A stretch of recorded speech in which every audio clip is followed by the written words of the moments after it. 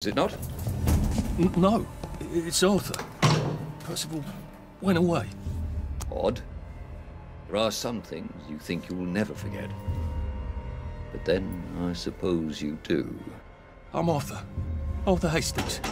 Memories play tricks on you, do they not?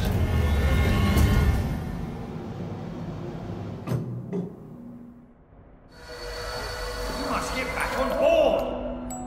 How old are you, Mr. Hastings? I'm 13. They typed my birthday wrong on the card. So why are you here? No, I'm just here to take my brothers to the train.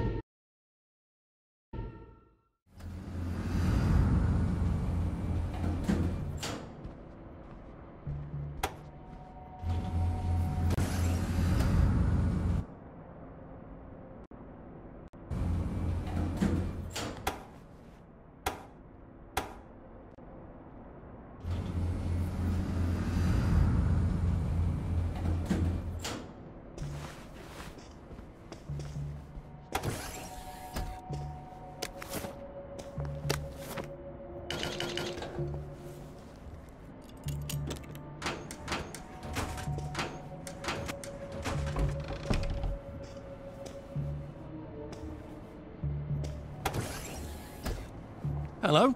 Constable Bevan said you're the chap who has Dr. Faraday's current address. That's right. I've got records of everyone's address back there. All alphabetical. I'm quite proud of it. So, where has Dr. Faraday relocated to? Oh, I can't tell you that. You're not a constable. I guess it would take two of you to make one constable, if you had platform shoes. Right. Anyone else you'd like me to not tell you the address of? You're very helpful.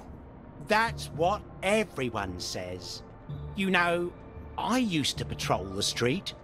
It was lovely. Shopkeepers give you sandwiches, ladies flirt, the warm sun on your coat. One misstep, and they put you in the records room. It's hardly fair. He was breathing when I left him.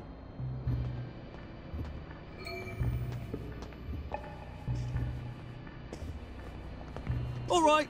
Right as rain, right as rain.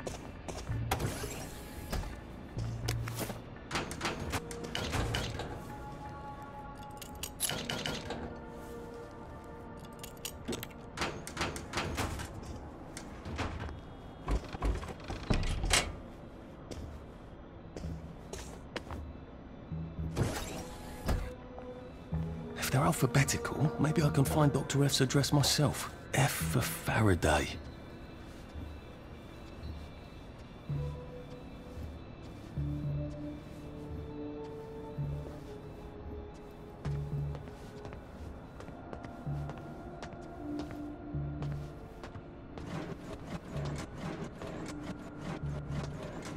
Aha! He certainly does have this place organised. Dr. Faraday's in Lud's home.